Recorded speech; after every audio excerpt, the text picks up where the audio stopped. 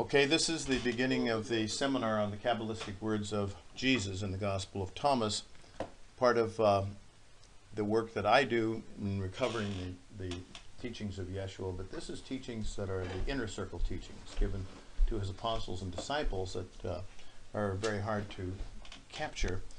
And I've asked people to prepare for this by watching my YouTube presentation introducing what the Gospel of Thomas is and where it came from. So I'll go over that material rather quickly just to make sure we're all on the same page. We're going to begin with an introduction and then go line by line through the Coptic text. And we'll use word equivalencies, that is Greek words that commonly were used to translate Aramaic words to recover the original Aramaic meanings. This is my methodology. It's not difficult to do. The Coptic version was translated from an earlier Greek version. And we know the general equivalencies between Greek and Aramaic, so we get back to the Greek through the Coptic, and then from the Greek we can go back to the original Aramaic. And much of Coptic is made up of Greek loan words, just like we have words like cigarette, which are French, but we use them as regular words. So an awful lot of words in Coptic are Greek words that are just put in the Coptic alphabet. And for each logian, we'll look at the Coptic text, we'll identify the key terms and comment on them, and then we'll offer the best translation and we'll paraphrase it to help you understand the meaning. And this is very often a very extensive process. I've worked on this all winter. And I'm going to use some of my YouTube, parts of some of my YouTube or other presentations on concepts associated with the original teachings of Yeshua to illuminate certain things. So you'll see sometimes this information.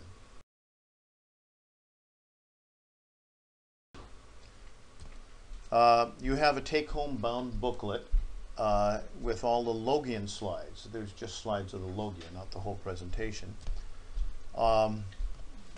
This covers maybe 5 or 10%. I think maybe it's more than 5%, maybe about 10% of what's in the book. And the book is available online or in hard copy. And if you pre-ordered this, you can purchase it for $25 today. If not, but you want to buy the book, the price is $35. And you can order it online for $35 plus shipping. It's actually $36. And you can purchase it as an ebook for $20, but you have to print it out or read it on your computer. So let's start with, what was the Kabbalah?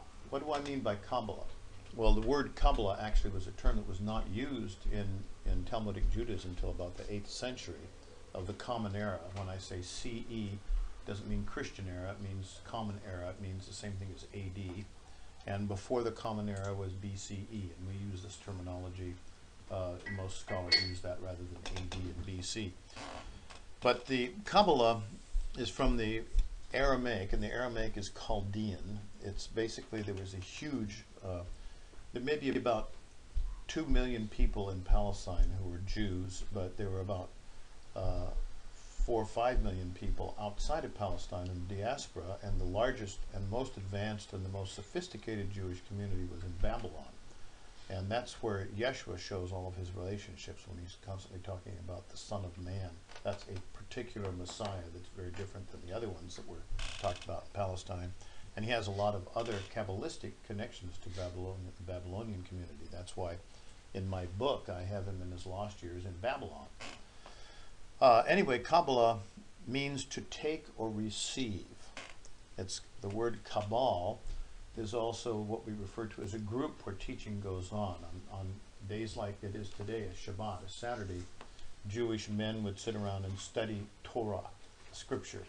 And if they were studying the mystical aspects of Torah, they were using Torah to understand the deep mysteries of the universe and so on, then that was called a Kabbal, a small group that was giving Kabbalistic instruction.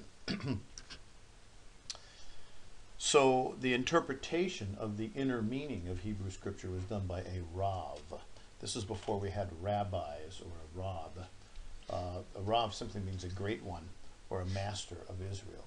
Yeshua was called a master of Israel.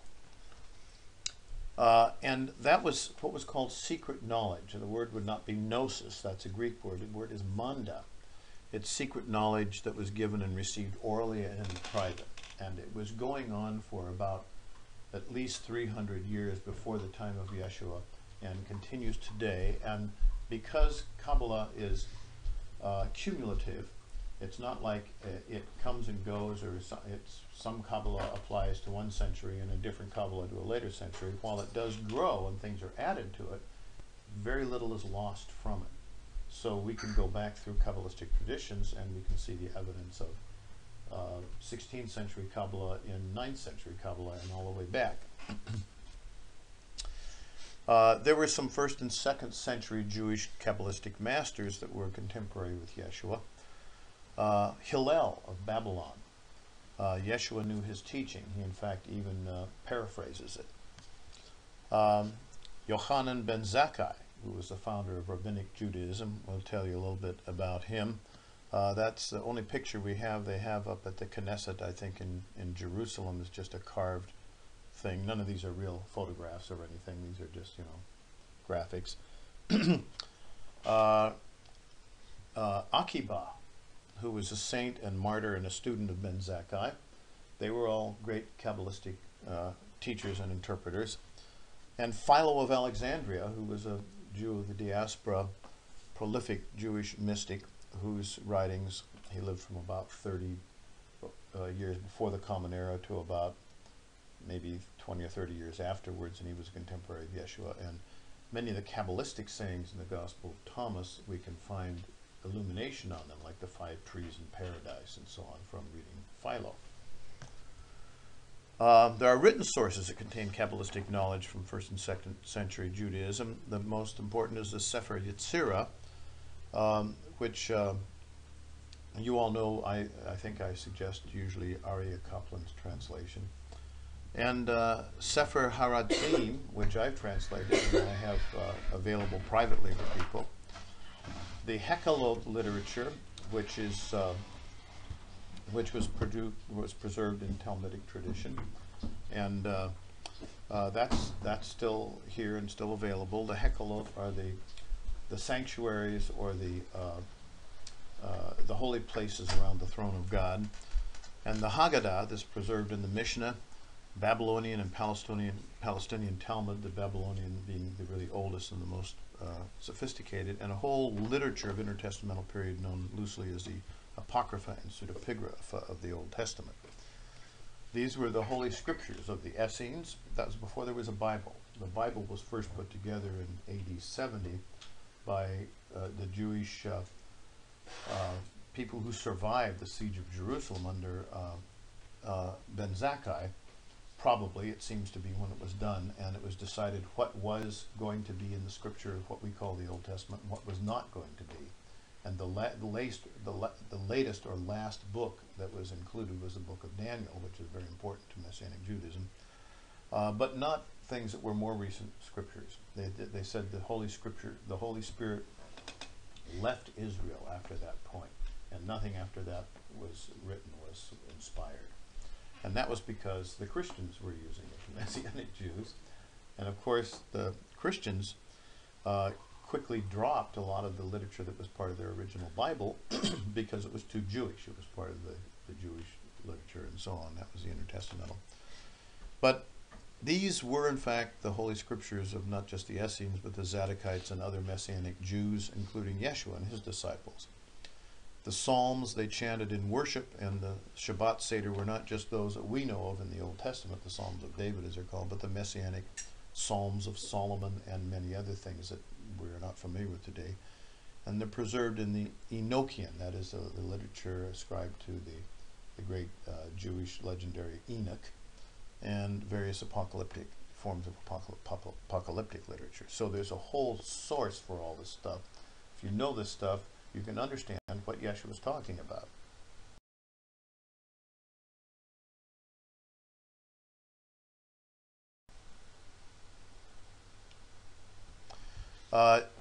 Kabbalah was transmitted orally, but was sometimes recorded in secret documents that were transmitted, but they were not transmitted like the Holy Scriptures. The Jewish way of transmitting the Old Testament Scriptures was a group of people would sit down and a master would recite it, and they would all write down what he said or what they thought he said. And whenever they came to the name of God, which you see in the King James Version as capital L, capital O, capital R, capital D, that's Yahweh, that's the Tetragrammaton, they'd get up and wash their hands. And whenever you see capital L, small O-R-D, that just is Adonai, which means master of the universe, but it's not the name of God, which was holy. And so they transmitted things very accurately. We can find texts of the Old Testament, Jewish texts from the 2nd century, or the Samaritan copies from 2 centuries BC, and they're almost exactly letter for letter what we have today, because they were transmitted so faithfully. And every time there was any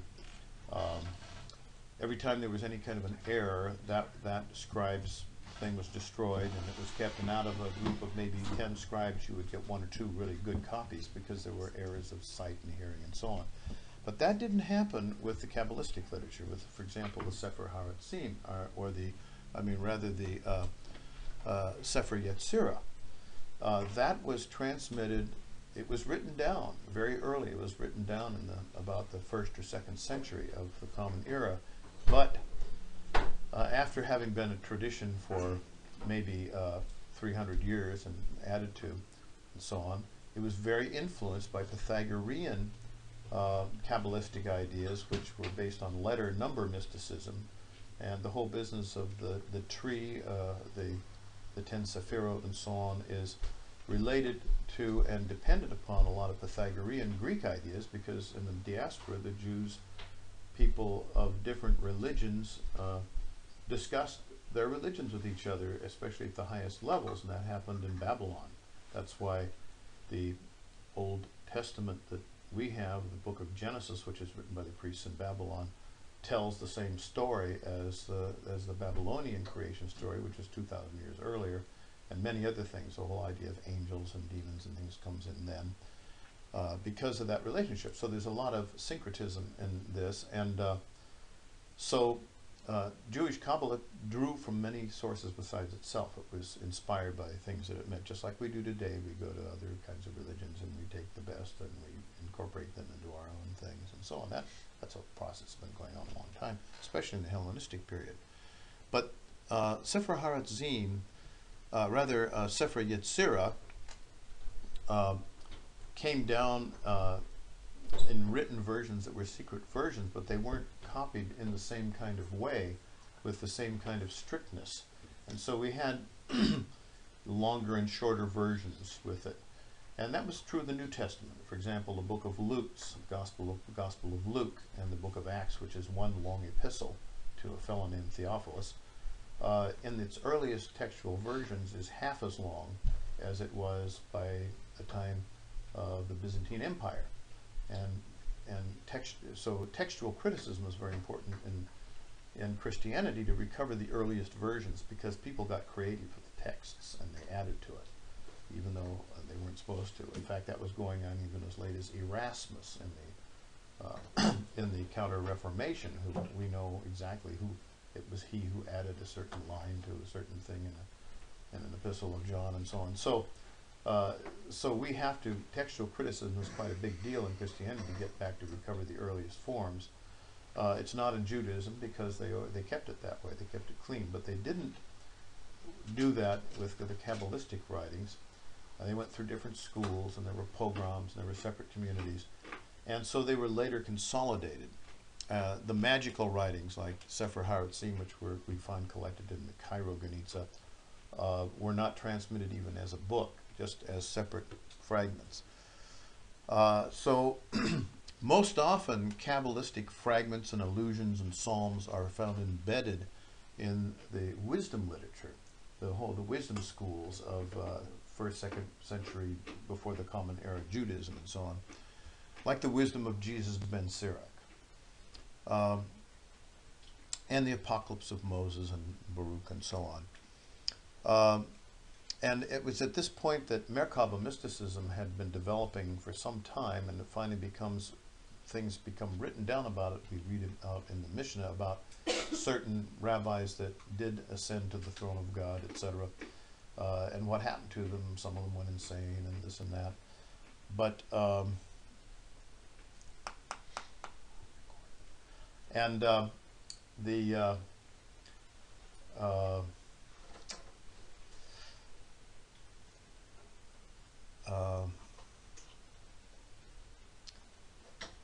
the Merkaba tradition eventually developed a literary tradition called the Hekaloth writings, which are 2nd and 3rd century, but they still preserve a lot for us.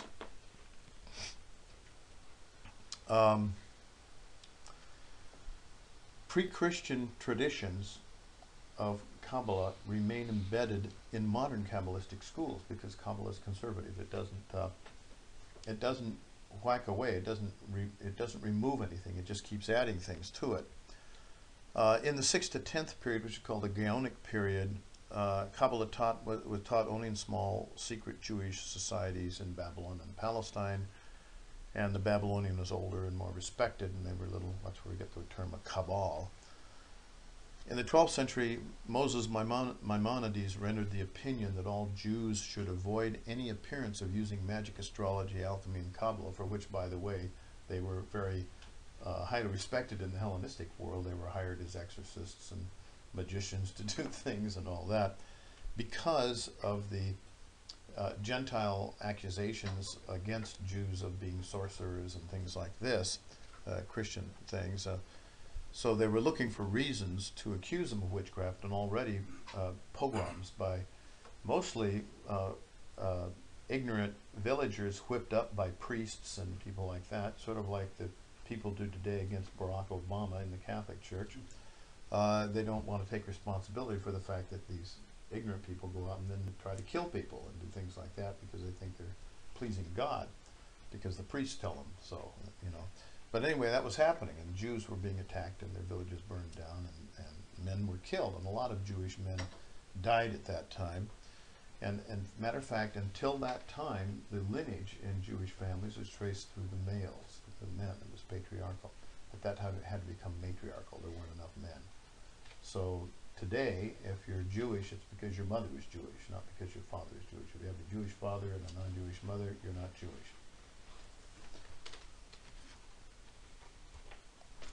So from this time on, esoteric studies were considered to be too dangerous by Orthodox Judaism, and Kabbalistic traditions were maintained only in specific Jewish cities and communities like Safed and so on.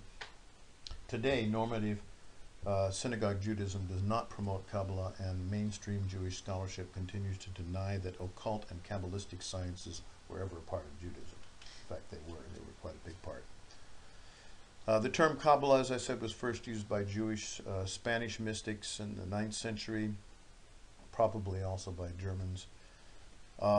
The expulsion of the Jews from Spain in the 15th century produced messianic revivals.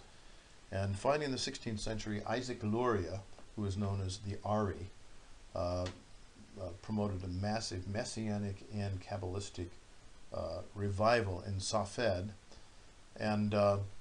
and produced the Zohar, which became the textbook of Kabbalah. Here's the original frontispiece from the first edition. And that was at the time, of course, 16th century, when books started to be published and became available, printing.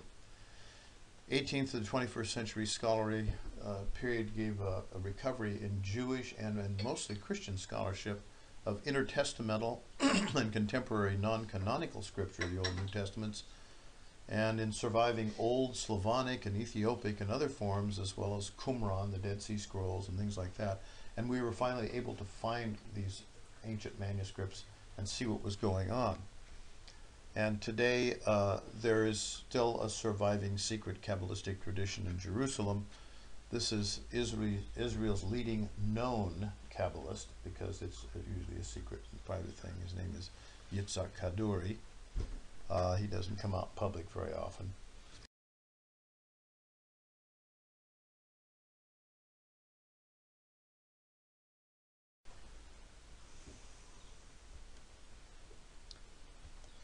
Um, the Jewish written Kabbalah that became available in the form of the Zohar and so on was studied by European Christian Rosicrucians and Freemasons and other occultists, and became known as the Christian Kabbalah, and we spell it with a C, sometimes with a Q.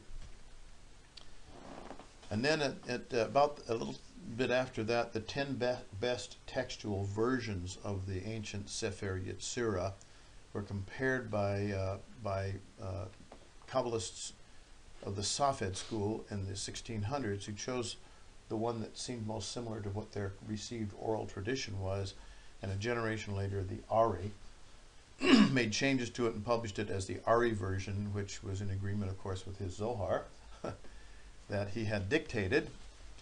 And the final and best textual edition was edited by the Gra. He was Rabbi Eliyahu, the Gaon of Vilna in the 18th century. It's known as the Gra Ari version, or simply the Gra version, and it's used by most Kabbalists today. And I recommend R.A. Kaplan's exposition of this, because if you really want to learn about Kabbalah, it goes all the way back to the time of Yeshua. There it is. In the late 19th century, there was a great Kabbalist named Rabbi Theon.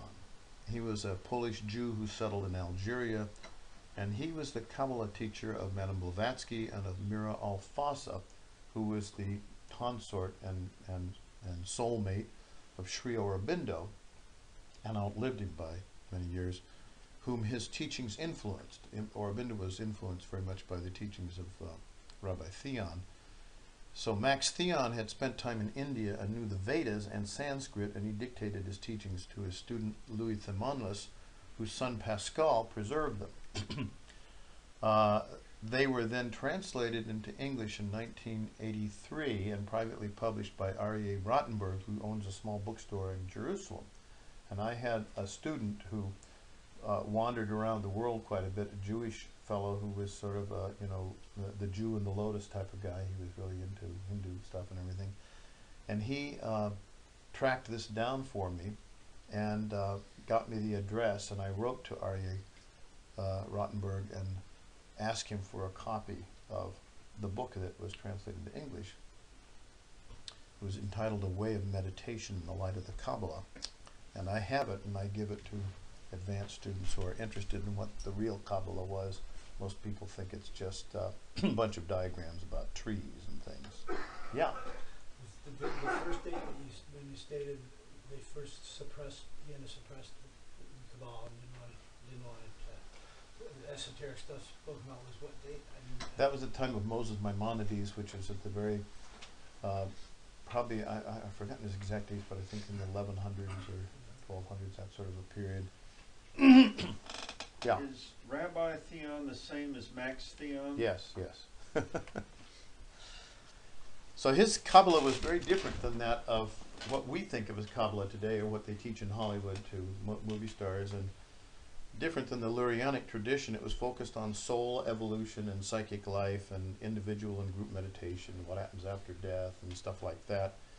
And it seems to have preserved ancient pre-Lurianic Kabbalah and syncretized it somewhat with Hindu mysticism, but it's not. It's all pretty much Jewish. So it's not anything I've used for understanding Kabbalistic teachings of Yeshua. I use the ancient literature, but it's interesting for people to know that that we can have access to things like that.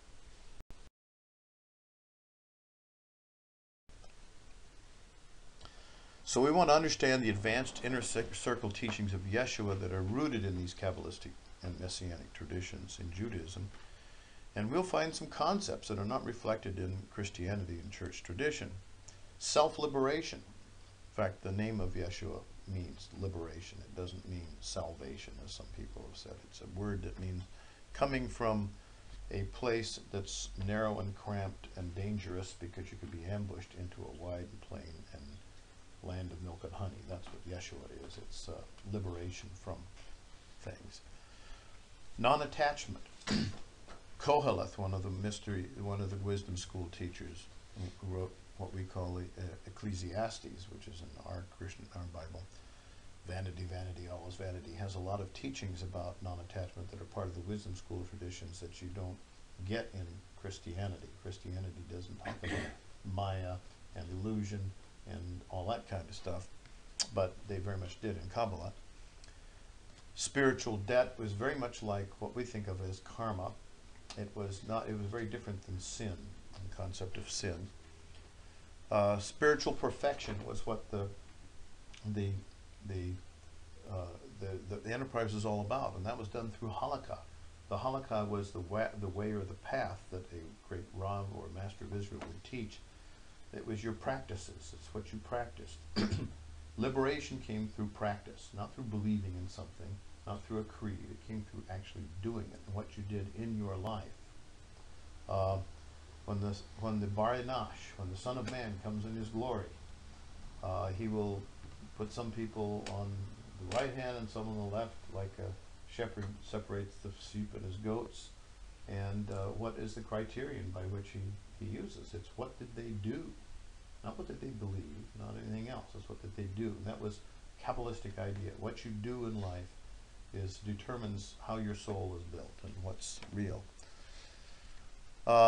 Union with the divine. The term is Malkuth, sovereignty. The idea of the sovereignty or the Malkuth of God goes way before the time of Yeshua. You'll find it used very much. It's translated usually as sovereignty, but I'll talk more about what that means. And Merkaba, throne mysticism, and Shakad, practices of meditation that promote spiritual perfection and divine union in the flesh, on the earth. It's not something that's just pie in the sky. It's something you experience on earth. These are concepts. They were followed out mostly in Christian monastic traditions, and it's similar to later teachings and practices of the Kabbalah and also the Hermetica, and Greek philosophers and Buddhism. So there's a lot of very interesting things that are related there. We're going to analyze the Coptic text, recover the oldest Greek text, because remember it was translated from Greek. And we have Coptic loanwords, and we have a Greek version of the Coptic Gospel of Thomas called the Oxyrhynchus Papyri, and we have some parallels in the New Testament and things that help us with that. Nice thing about Crumb's Coptic Dictionary is that it gives us Greek Coptic equivalents. And then we use these to recover the orally transmitted spoken Aramaic words and concept used by Yeshua and his disciples. And we have some nice things that help us, like the Abbott Smith and the Bauer and the lexicon that show Greek Hebrew things. There are various Old Testament lexicons for Hebrew Aramaic words and so on that show what the equivalencies were in translation. Because at that time, the majority of Jewish people were Greek-speaking. They were not in Palestine. They were in Babylon, and those in Babylon still spoke Chaldean. They spoke Aramaic. But in Alexandria and Rome and all the other places, they spoke Greek. And so in the 2nd century before the Common Era, the Jewish sacred scriptures, and which included a lot more than in what we call our Old Testament, included a lot of the intertestamental literature, was translated for synagogues into Greek. It's called the Septuagint. The legend was that there were 70 wise Jewish sages who were each put in a separate room and given the stuff to translate into Greek. And lo and behold, when they were all done, every single one of them had translated exactly the same way. So it was the real thing. It was inspired by the Holy Spirit and all this sort of thing. So, so the Septuagint shows us very exactly how people translated Hebrew into Greek, and Hebrew is Aramaic. So we have a lot of help with that. So we're going to translate and interpret each of the sayings line by line.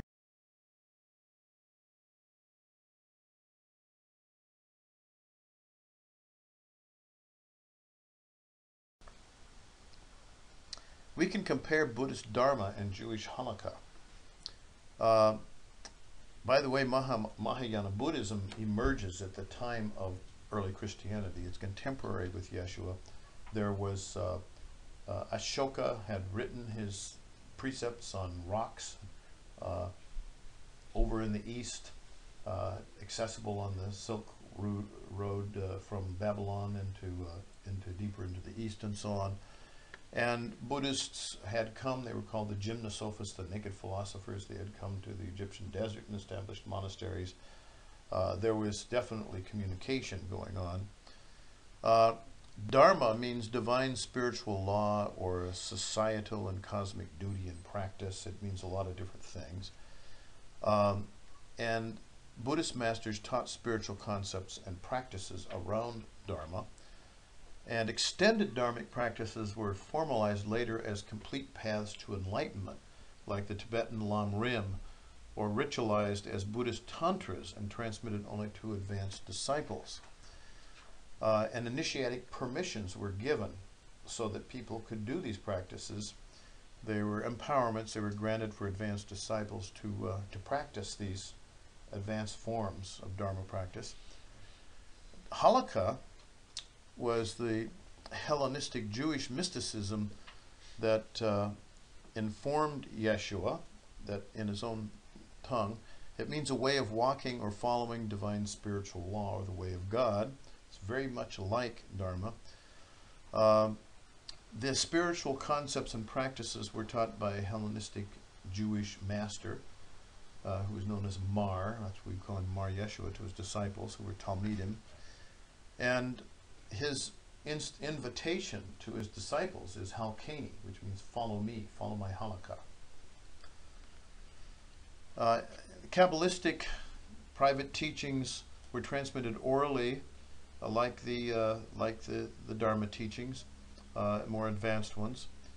There were secret interpretations of Torah and the writings and the Haggadah, the Messianic legends. And there was inner circle halakha that was given to advanced disciples of a Jewish Mar, which could have been Hillel, could have been Ben Zakkai, whoever. They included Kabbalistic ratzim. Ratzim means mysteries or secrets, hidden things of heaven in the wisdom schools. Merkaba mysticism, which was the mystery of interior ascent to the chariot throne of God, in imitation of what Enoch and Elijah and Ezekiel and the great prophets had done, was being practiced secretly. And initiatic permissions were granted for advanced disciples to practice these things.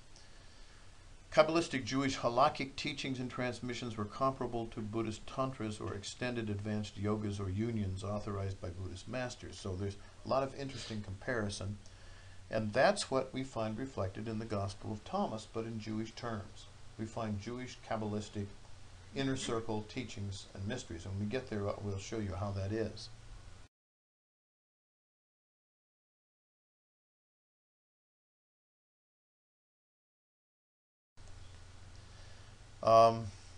So we have to separate in our minds a davar of Yeshua and a logion that you find in the Gospel of Thomas.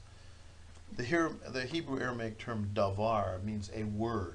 A prophet delivered the word of God, and the davar can be translated as the thing of God. It could be acted out, it could be spoken, it could be a lecture, it could be a prophecy, but it was called the davar, the thing of God.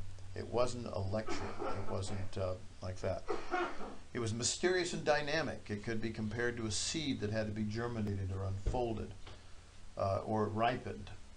Davarim, which is the plural, might have the force of divine law. For example, the book of Deuteronomy is called Devarim, which is another way of saying Devarim. It can mandate new requirements for mitzvot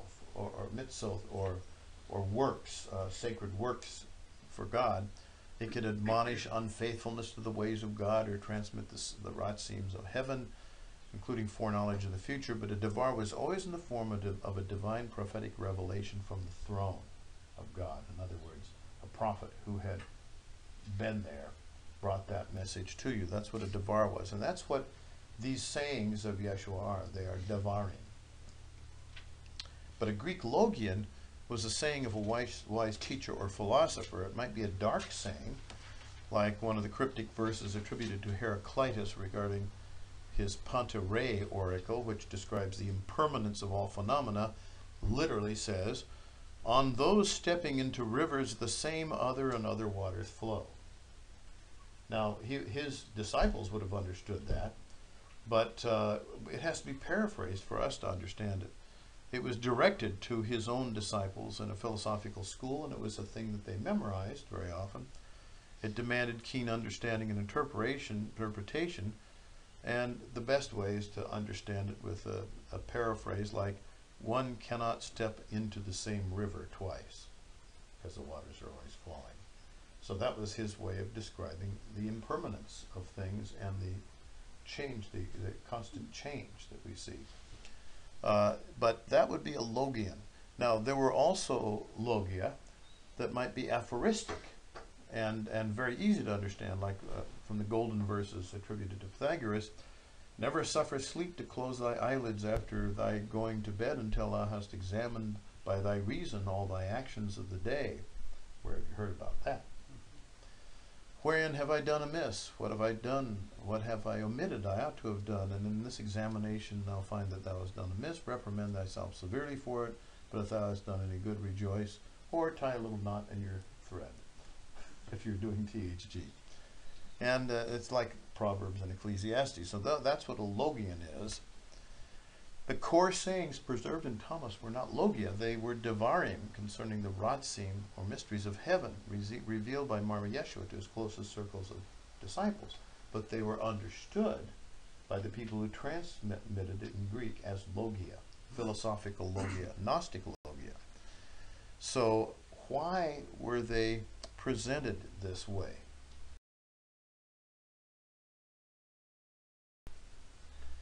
Well, after Yeshua's revelations were dictated from memory by a disciple, probably somewhere between the years AD or CE 30 and 50, and recorded as a written text in Greek, they assumed the literary form of logia.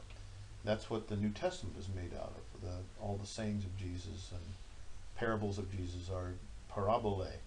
They're logia and parabole, but originally they were devarim and mashlim, which are very different things.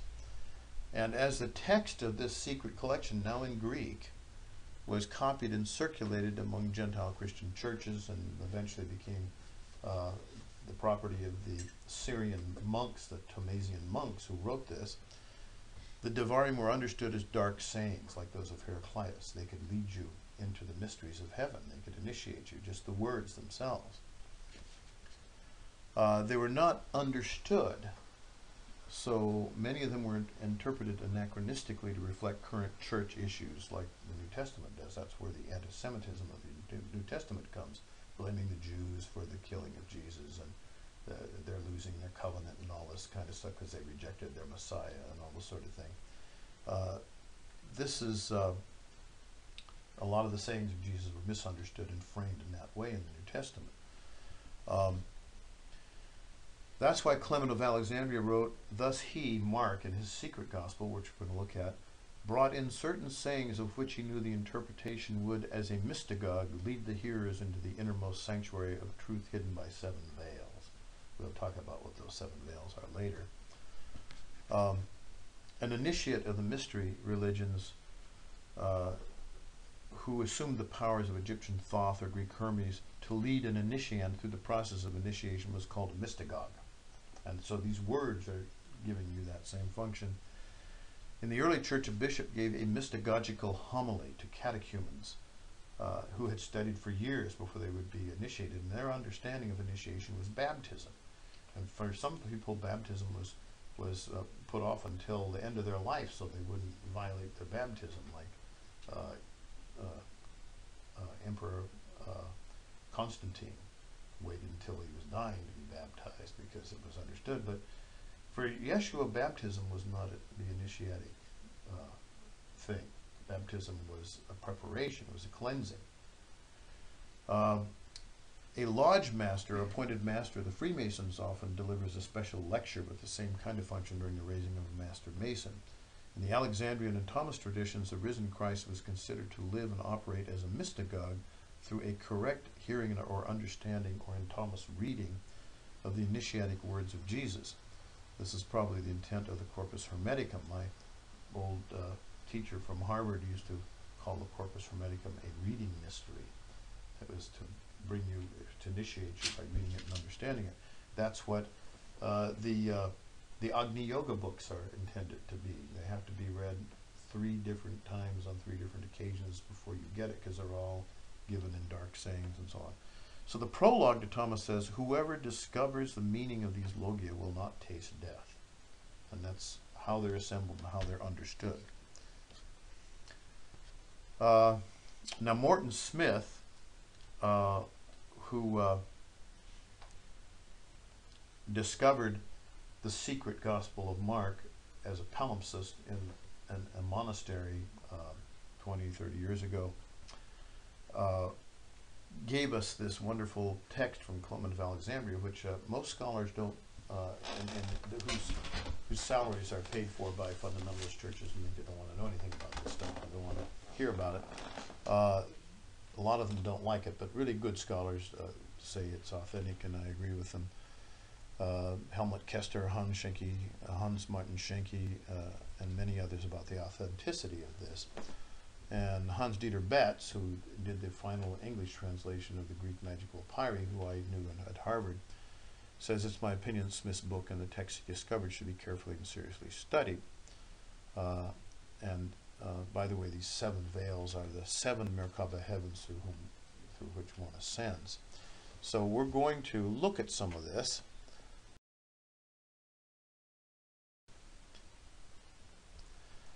So the Gospel of Thomas is a collection of 114 as they appear. They're logia, not devarim, attributed to Jesus.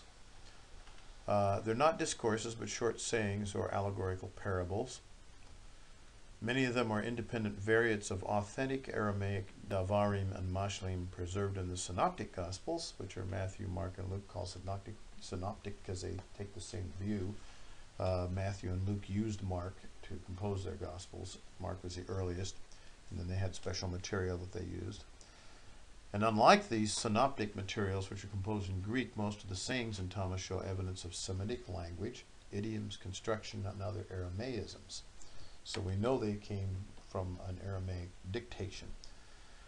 Chaldean or Aramaic was a language spoken by Yeshua and his disciples. This was the alphabet used. It's the Hebrew alphabet.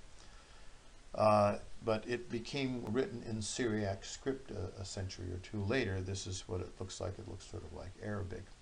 And that was the script into which the Diatessaron, the 2nd century Aramaic version of the New Testament, was written. It was translated from the Greek New Testament into Aramaic, but it helps us very much. I've used it a lot to understand what the Greek and Aramaic equivalences were.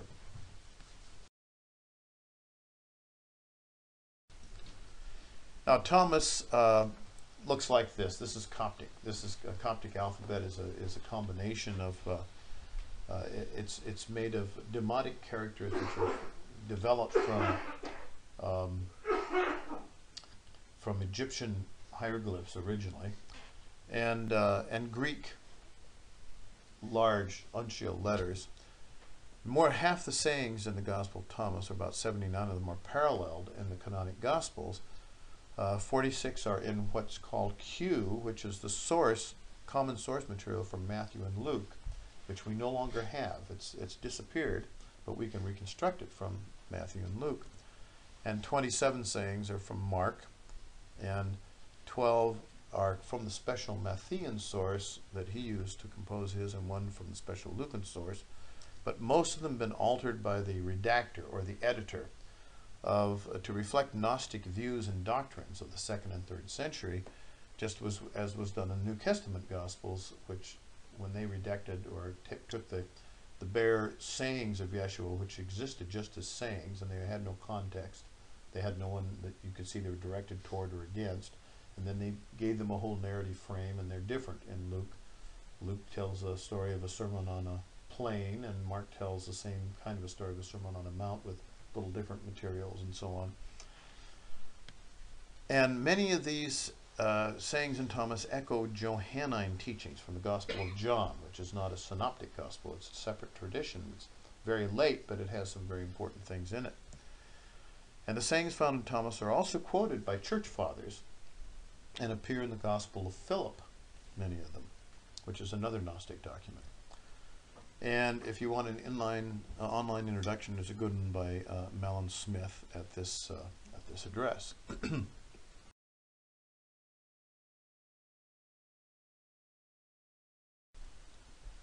The language of Thomas, well, this was recovered and restored from manuscripts at Nag Hammadi, way up the Nile River in 1945. They were discovered by a little boy, and he came and sold them to very cheaply to Arabic dealers in antiquities, and they then charged a whole lot of money to Western people interested in these things. And this particular manuscript, the codex that we have the Gospel of Thomas from, was bought from an Arabic antiquities dealer for the purpose of scholarly research by grant from the psychologist Carl Jung. So it's called the Jung Codex. It's written in Coptic, which is a late Egyptian language that uses a Greek alphabet like that. And Greek fragments of Thomas we find in a big garbage dump in Oxyrhynchus, which is outside of Alexandria, from around the year 200 of the Common Era. And previously nobody knew what it was. It was not identifiable. Thomas was translated, what we have, the Coptic version, was translated from an earlier Greek version, because originally the Gospel of Thomas was composed in Greek using a list of Greek sayings that have been translated from a real person who is dictating it in Aramaic to a bilingual scribe back in about AD 40 or AD, the Christian era 30 or 40 or something like that. And what we have is similar to, but not completely identical with, the fragments from Oxyrhynchus. So it was translated from really a different Greek version, but Oxyrhynchus is very early. There are wormholes, which we call lacuna, little lakes, that left a few blanks in the Coptic text and a whole lot of blanks in the Greek fragments. And scholars have tried to fill them by counting missing letter spaces and completing them. And usually it's not too hard to do. The original language from which it was dictated to a bilingual scribe by a disciple of Yeshua before the year 50 was Aramaic, which was the language of Yeshua.